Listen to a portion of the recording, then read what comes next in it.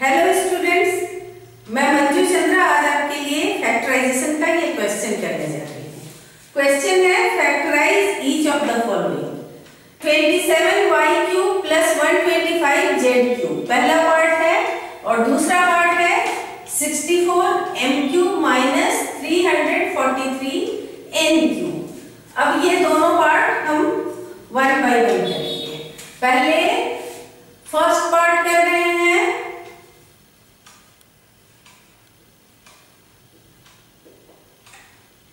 27y³ + 125z³ equals. अब देख रहे हैं कि 27 भी परफेक्ट क्यूब नंबर है और 125 भी परफेक्ट क्यूब नंबर है। 27 3 का क्यूब है और 125 5 का क्यूब है। तो इसको मैं ऐसे भी लिख सकती हूँ ना, 3y³ + 5z³।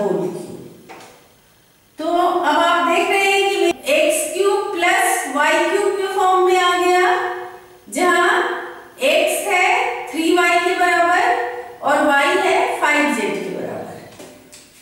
x³ + y³ equals x + y × x² -xy + y² होता है। तो अब इसको इसी तरह हम एक्सपेंड कर देंगे, equals 3y + 5z × 3y² - 3y × 5z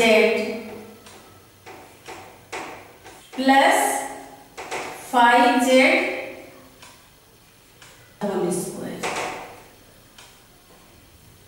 equals 3y + 5z × 3² 9 हो जाएगा, 9y² - 3 × 5 15yz + 25z²। और ये इसका फैक्टराइजेशन हो गया।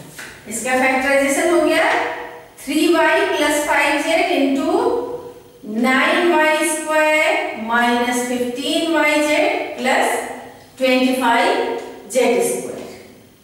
अब सेकेंड पार्ट करते हैं। जैसा कि हम देख रहे हैं सेकेंड पार्ट में भी 64 परफेक्ट क्यूब नंबर है एंड 343 भी परफेक्ट क्यूब नंबर है। 64 4 का क्यूब होता है एंड 343 7 का क्यूब होता है। तो ये दोनों परफेक्ट क्यूब नंबर है। तो इसको मैं ऐसे भी लिख सकती हूँ, इक्वल्स 4m³